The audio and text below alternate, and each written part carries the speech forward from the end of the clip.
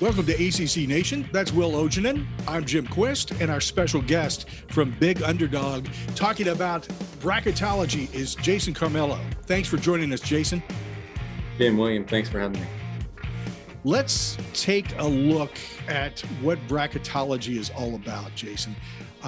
We were talking before we got onto the program about what is bracketology. Let's give people a 101 course in what is bracketology, what are quadrants and things like that, and why they're important, and how it can all kind of add up to how you're seated, etc. We'll give them a quick look at that, and then we'll move into some serious talk about who's seated one and on down the line.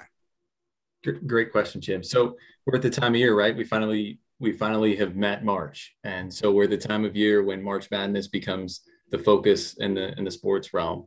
And within the March Madness and the brackets is, like you mentioned, bracketology. So with that, bracketology, and everybody sees Joe Lunardi on television. He has been kind of the figurehead of it. But basically what bracketology is, it's the projection of teams and how they would be seeded for the NCAA basketball tournament. So there are seeds 1 through 16, with the best teams being the 1 seed, and the teams with the poorer records from the smaller conferences typically being the 16 seeds, and they're seeded literally from 1 through 16. And it started kind of with a lot of people doing this, in their basements, right? And we all kind of crunched numbers, and then Joe Lunardi became the most famous, being on ESPN, Jerry Palm on CBS Sports. But a lot of incredibly talented people spend a lot of time on this, and through, forums like Twitter or podcasts, we're able to kind of disseminate the information. And what's really interesting is that there are some incredibly accurate people that study this literally 24/7 for 365. They crunch the numbers, they crunch the analytics. And so it's a projection ranking system, and it can start in November and it goes all the way up until Selection Sunday. But truthfully, in the end, it's just like a college course. You're graded on your final grade, and it is how the teams are actually seeded for that NCAA tournament, and how you do versus the selection committee is how you're judged. So, we're talking about stats here, but is there anything else that's subjective that's going into the final number? I think so. One of the things that's hard to quantify is player injuries, right? Players getting hurt, players do with COVID. There's that focus. There's also, as they used to call it, the eye test, right? So there are certain teams, and I think Duke is one of those teams. When you watch Duke and when they're really focused, you say to yourself, whoa, this team can really play. And they might be the most talented team in the country. But you take a step back and, you say, how did they lose to Florida State? And, how did they lose to Virginia at home? So there is some subjectivity to it. I think it's a blend. The committee does say they crunch the numbers, they look at the analytics, and I'm sure there is some eye test involved as well. Interesting. I think anybody who watches selection committee Sunday or any other day that they're making selections has a feel that maybe there's some sway there based upon how teams bring in fans and other things like that, how they do with television. And I know that doesn't have anything to do with bracketology specifically, but Will's going to get into some questions with you here in just a second. And among those that I want people to make sure that they listen carefully here, Jason will sort of touch base here a little bit on why it's important that a team be 4 instead of 5 and on down the line, and how that can impact things. Will, you've got some questions.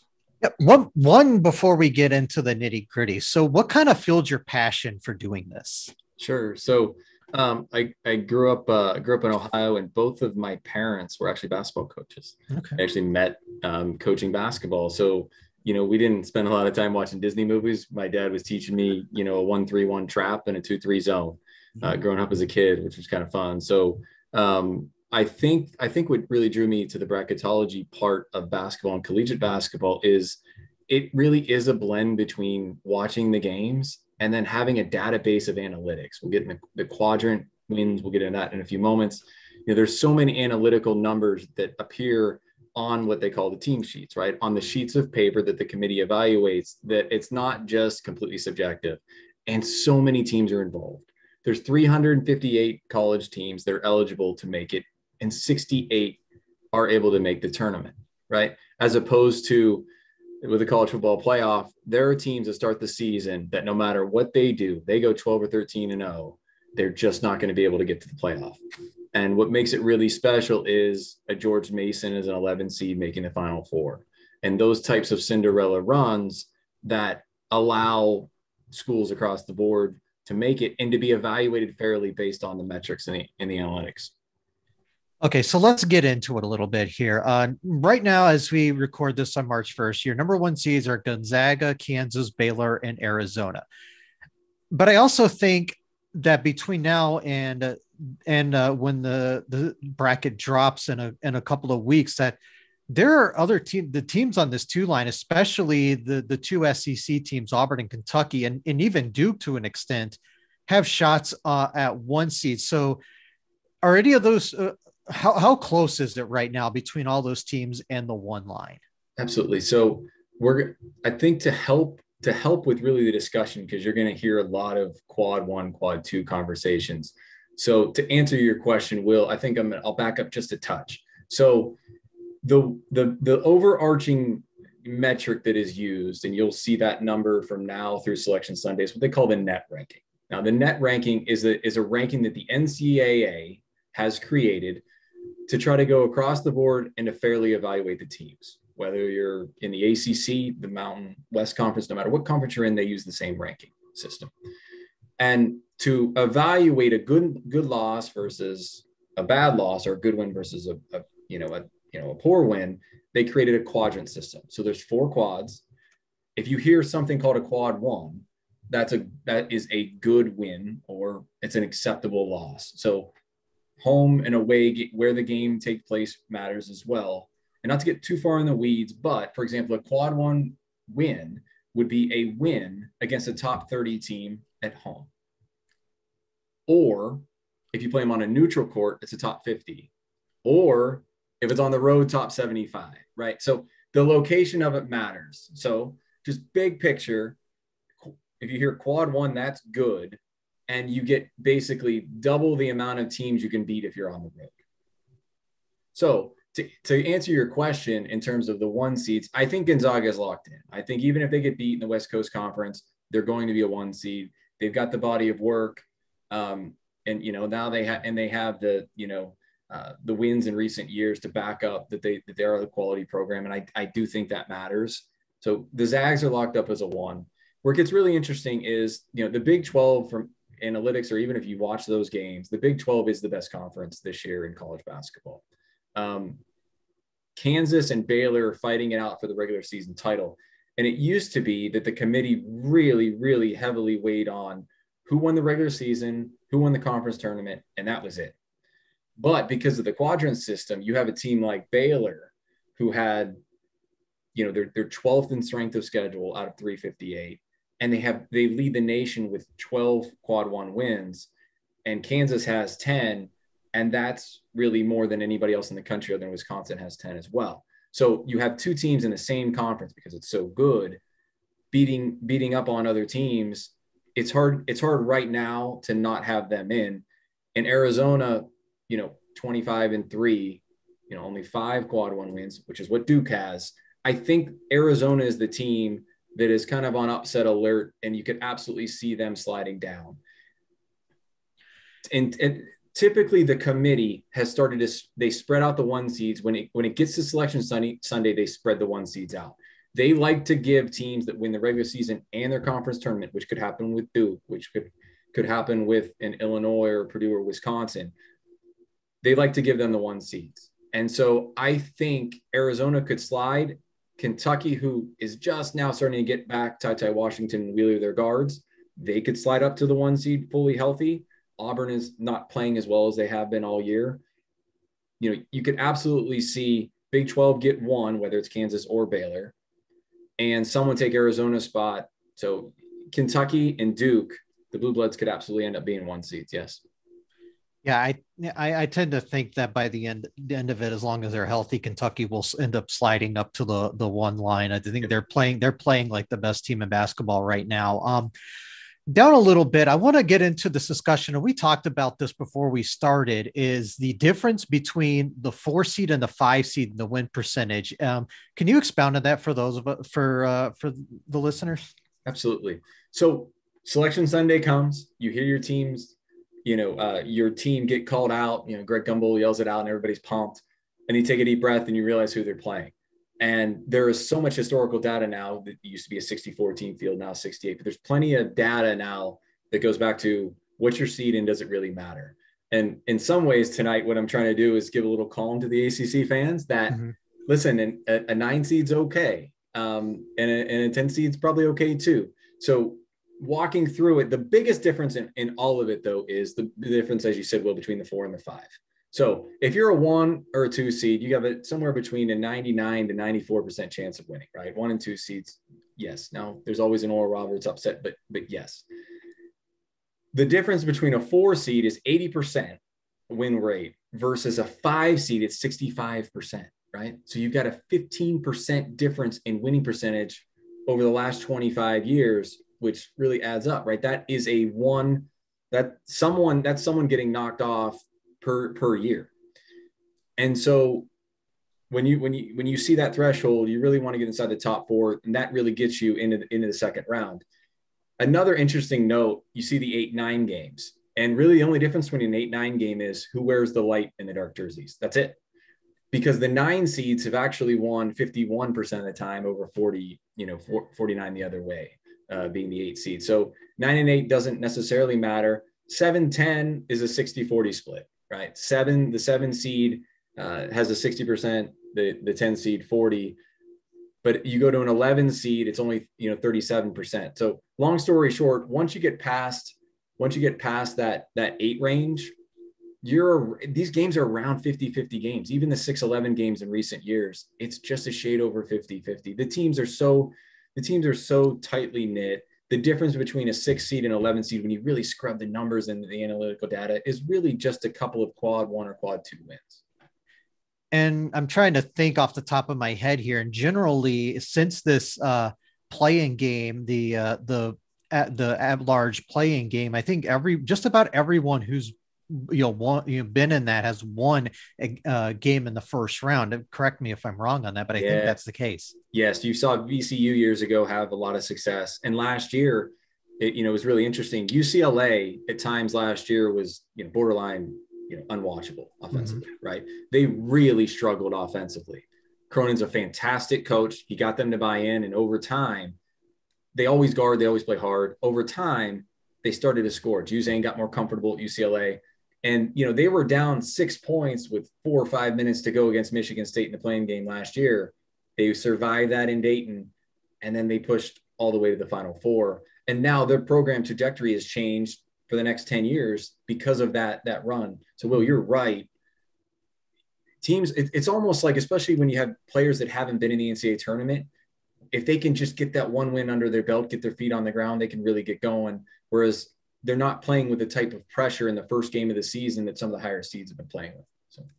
So going down to that 12 seed range, and we've established that there's generally one of these every year. I'm looking at the ones, at least not the at-large, but a couple of teams that stand out.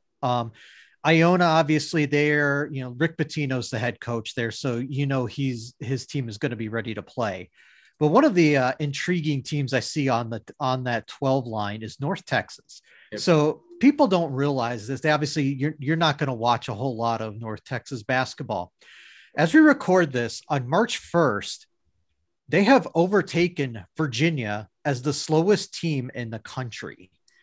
That is, I did not think anything was possible, but this is a team that has played really well. They've only had one double-digit loss, and that is to Kansas, who you have on the 1 line.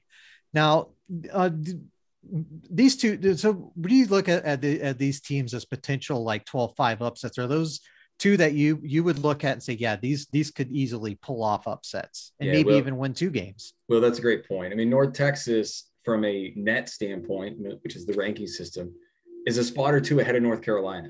and we're now in March. So that's kind of a crazy statistic. The reason why North Texas is so dangerous on the 12 line is they're a top 25 team in 3-point makes. And when you play these teams in the tournament and they just keep firing away threes, they can be really dangerous. You saw that with Oral Roberts over Ohio State in the 2-15 game last year. They spread the floor. They take away the physicality. And if they're making threes that day, if they get, 8 to 10 3 made, they're going to win the game.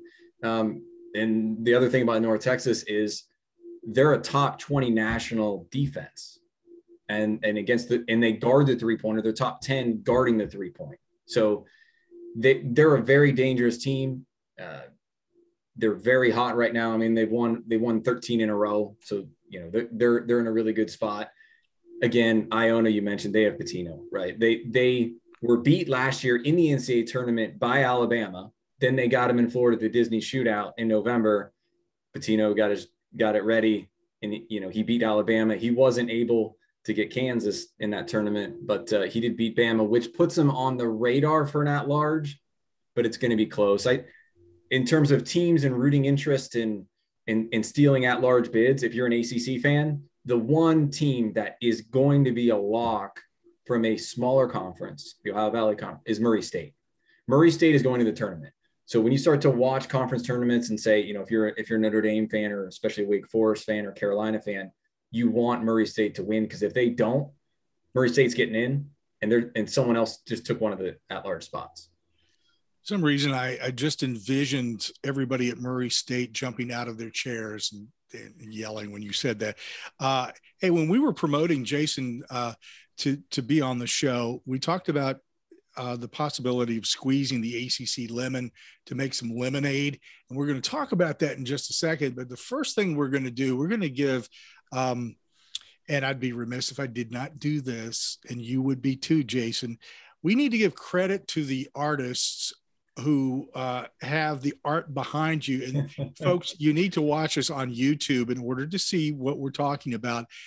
Jason, if you would explain and a tip of the hat to those artists who provided you with your background. Oh yeah. So over the last, almost 2 years now, my daughter, Gianna, she's 5, and my son, Felix, who's 8, we spent a lot of time in the morning before we were homeschooling them, drawing Disney cartoons, anything we can think of, Iron Man back there. So they made sure that it's in every Zoom call I've had in the last 2 years. So they're really proud of it, and they should be. So they're fantastic, and got a lot of quality time with them. So that's my background. I'm not, not going to change it. So we'll let the whole world enjoy it now. That's right. That's right. And I'm glad you gave them some credit. I know they'll enjoy that. Let's get into the ACC and see if we can make some lemonade here. You've got several teams out of the ACC: Duke, UNC, Virginia Tech, Wake Forest, Notre Dame, Miami. All of these teams possibly in, some more so than others. We were talking about the net earlier. Duke is number 9 in the latest NCAA net rankings. But then we have to go a long way to find anybody else. And the next team up is North Carolina at 39, Virginia Tech at 40, Wake Forest at 42, Notre Dame at 46, Miami at 62. Yep. That's not the best resume that the ACC has had in quite a while. Let's talk about the teams, and we'll start with Duke, and then we'll work our way to teams that you think maybe won't be drinking lemonade. So over the last 5 years, the ACC has earned an average of 8 bids a year. So out of the 68 teams, they get 8 of them. In some years, it's even, in 2017 and 2018, they actually had 9 teams. If you remember, they were having the committee was having a hard time bracketing them because they were running into each other in the second round of the tournament. So typically you've got 8 teams slotted in. This year, I think if everything breaks well, they're probably looking at 5 teams. The path on more than 5 is going to be really difficult. And you mentioned Duke. obviously they're the lock. They're pushing for a 1 seed. What makes Duke have a chance at that one line is their November wins over Gonzaga and Kentucky. Right? That gives them a chance. They've got 4 losses on the year by a total of 9 points. So they're playing close games. They've got a chance to push to the 1.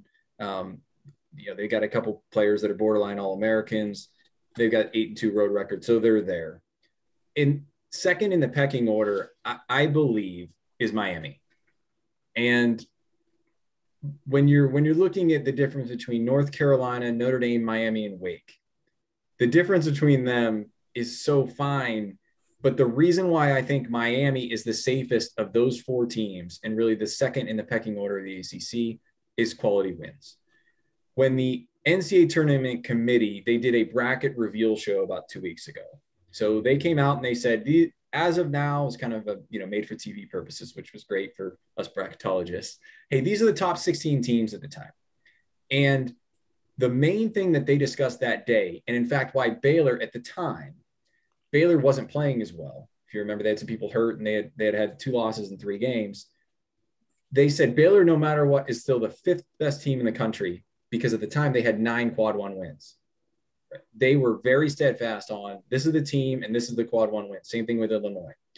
And Miami has 4 quad 1 wins, or 4 top tier wins, versus 1 for Carolina, 2 for Notre Dame, and 1 for Wake.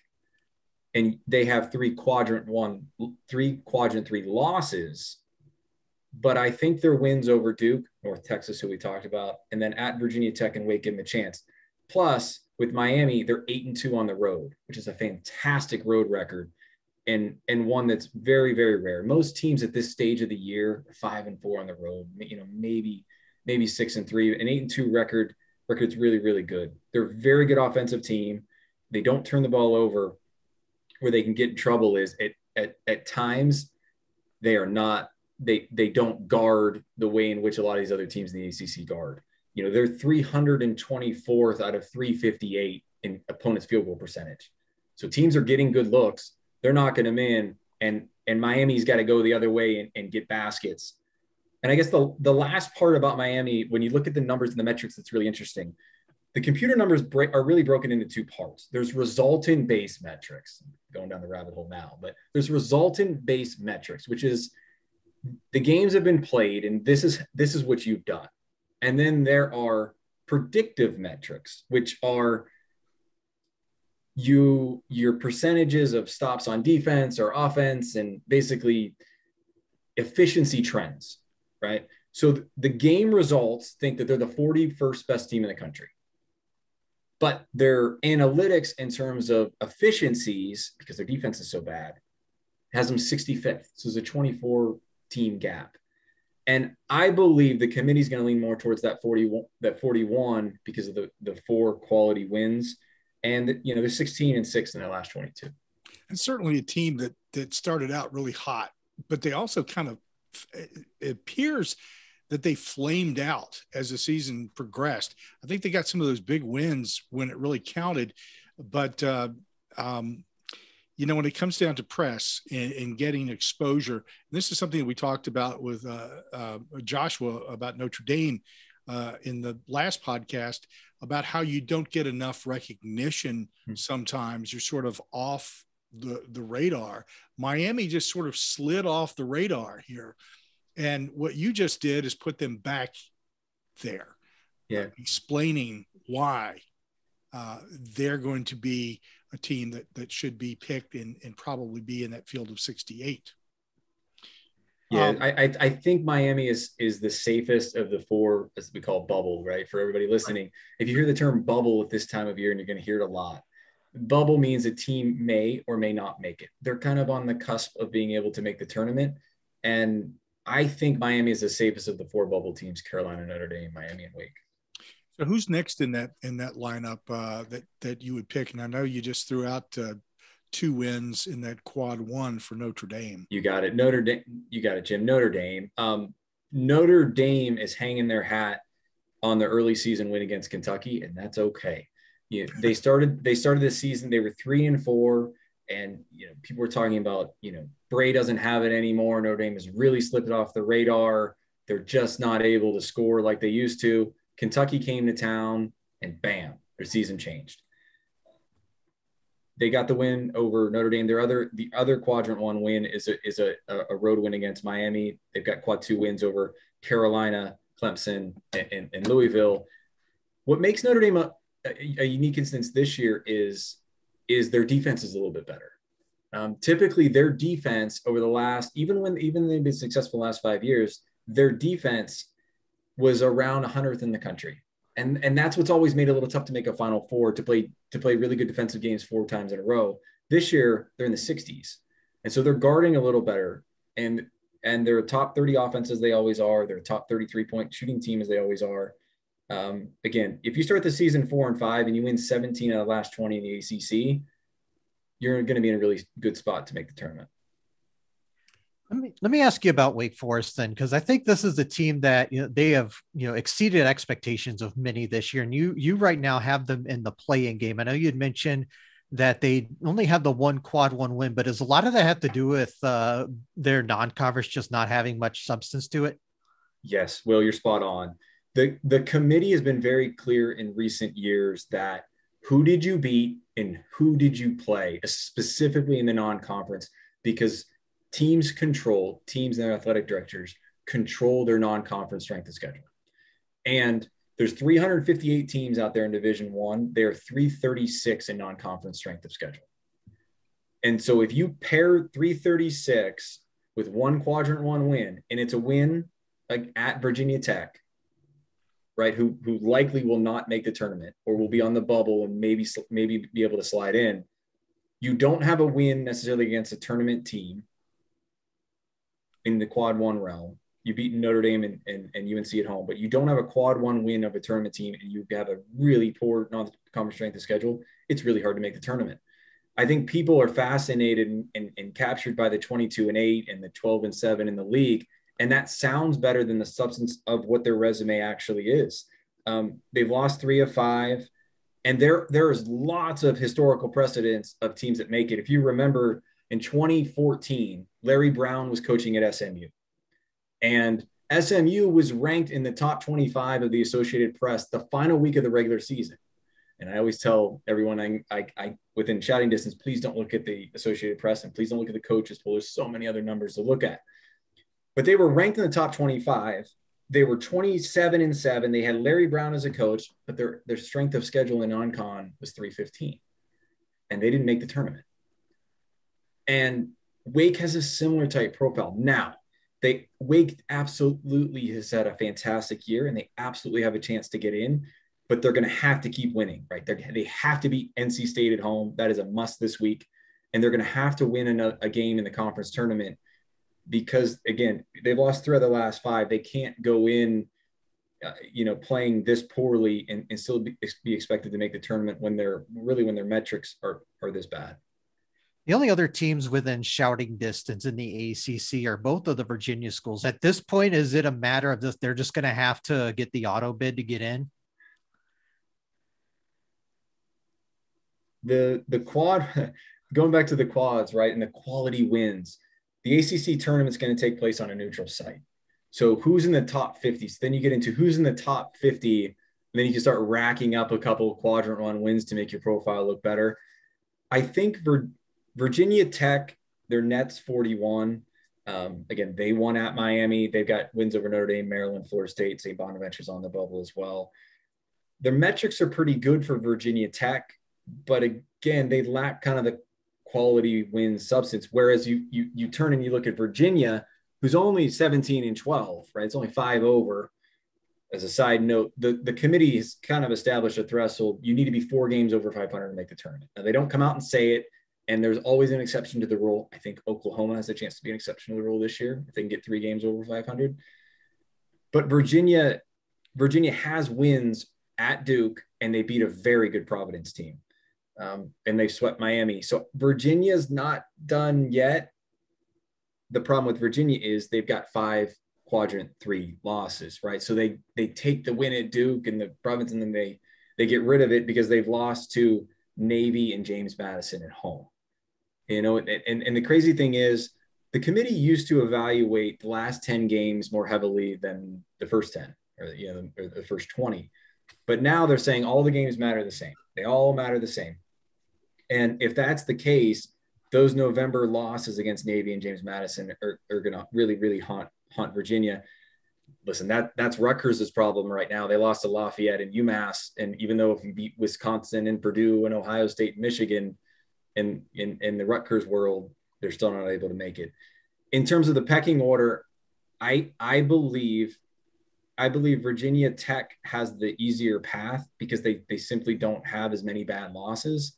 Their metrics are a little better, but it depends who these teams play, working their way through the bracket. Both teams could get in, but if one of these teams gets in, that's bad news for a team like Wake, because I just don't see 6 bids coming to the ACC's way.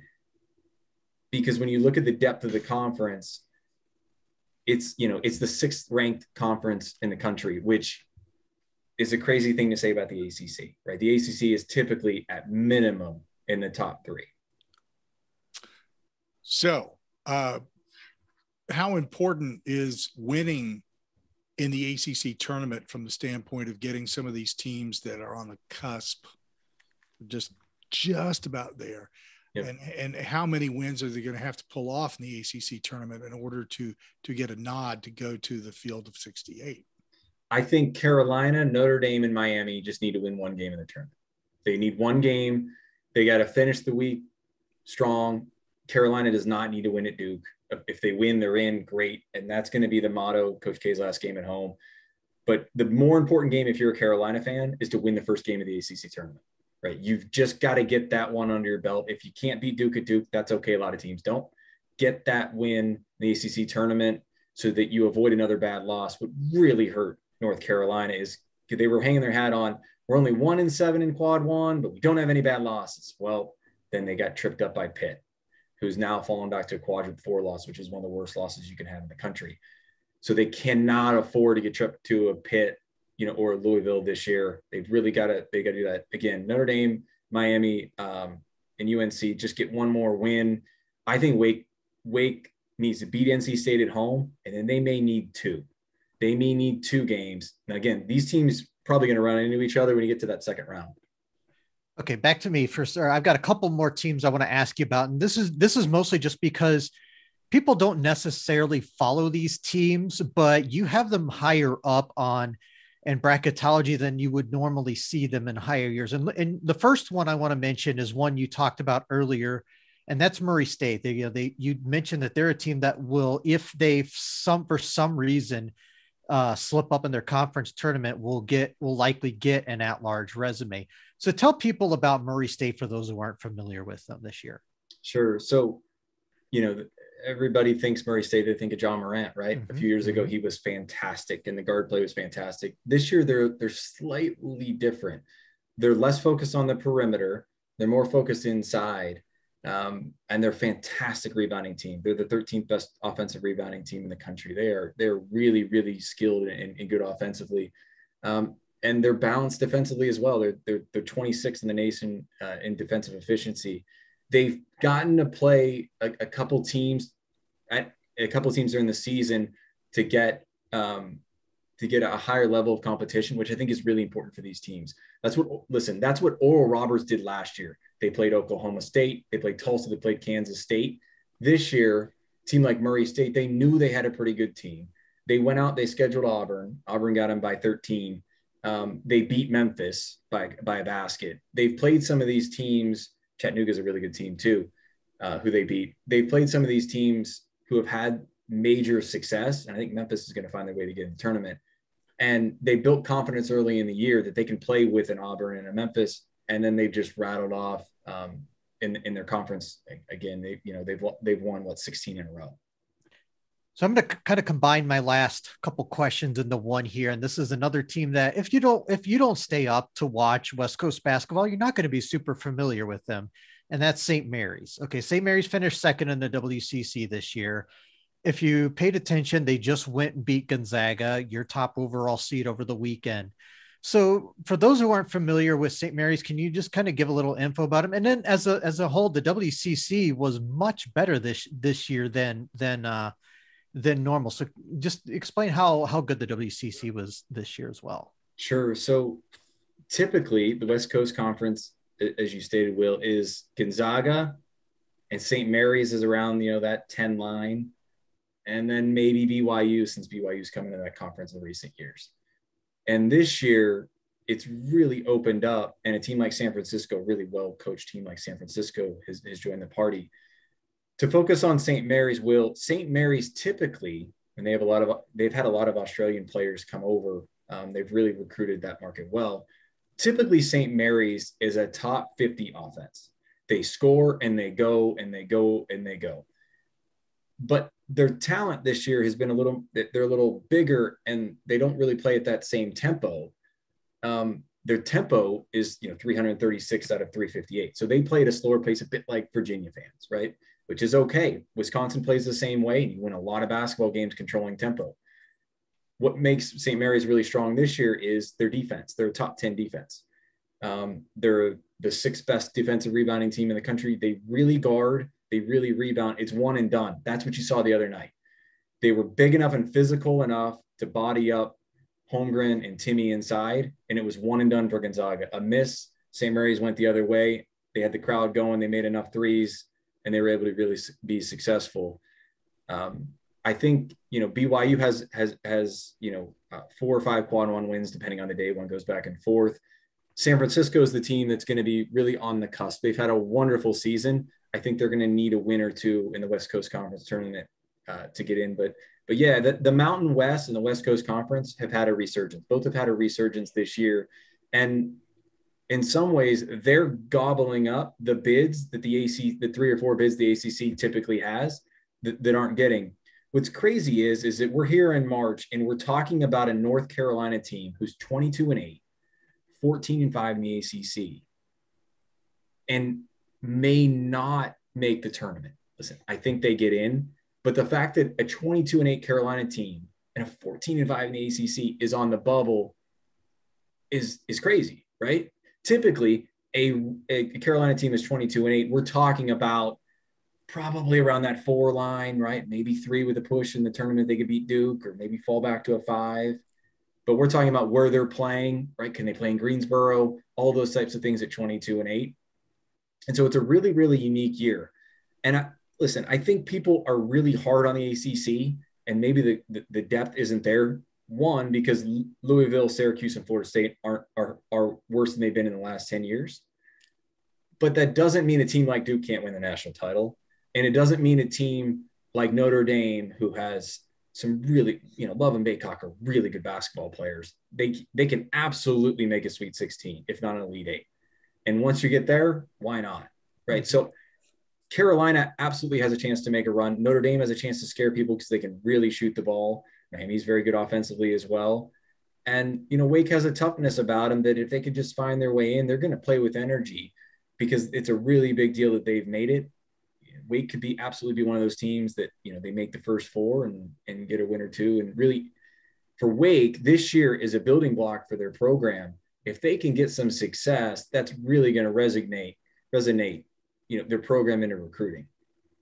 One of the things I think that why a lot of people are kind of dissing on the ACC this year is quite simply, we're kind of self-proclaimed as the basketball conference. So when you do that, you put a target on yourself, sure, right?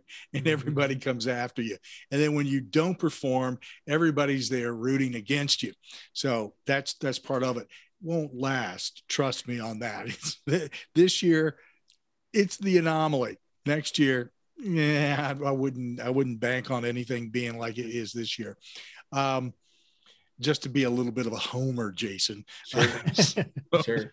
Hey, one thing that I want to ask you, and maybe Will wants some of this action as well. So when it comes down to us, making our selections for our bracket, can we give you a call and get a little help? Absolutely.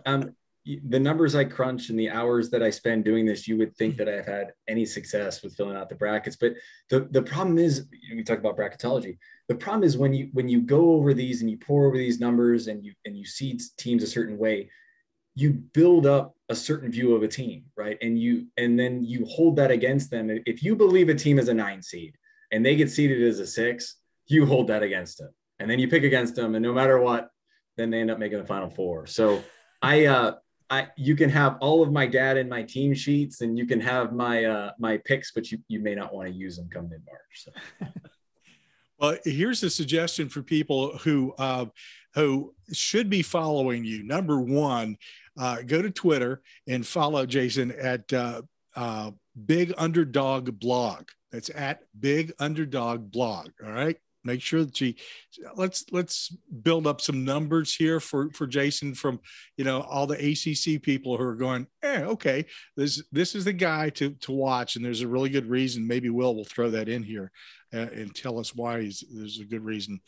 Well, yeah, I can do that real quick. If you look at Bracket Matrix if you're not familiar with what Bracket Matrix is, it ranks all the bracketologists. I think there is well over 130, 150. I don't remember the exact number, but Jason is ranked in the top 30 to 35 of all bracketologists. So his numbers are higher than Lunardi, Jerry Palm.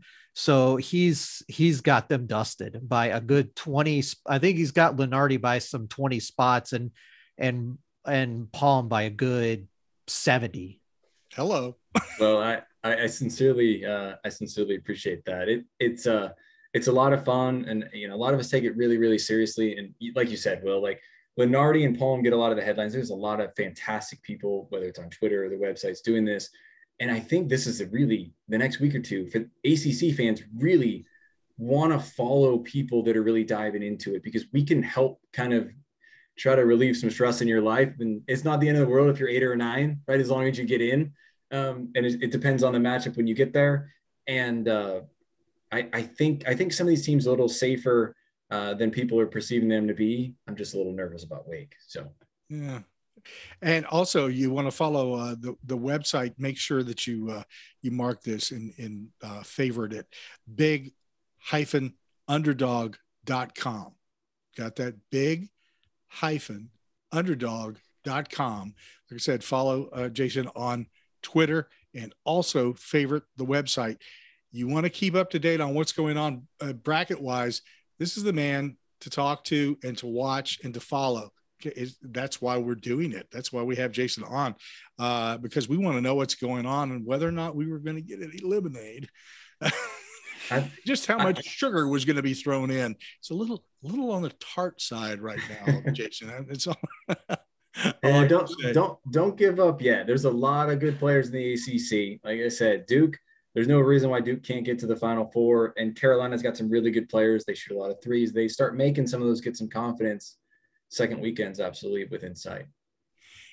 Jason Carmello, Big Underdog, bracketologist. And thank you, sir, for joining us and talking to us and setting us straight and give us some inside scoop on what's going on with college basketball. Tim, Will, thank you guys so much. It was a lot of fun.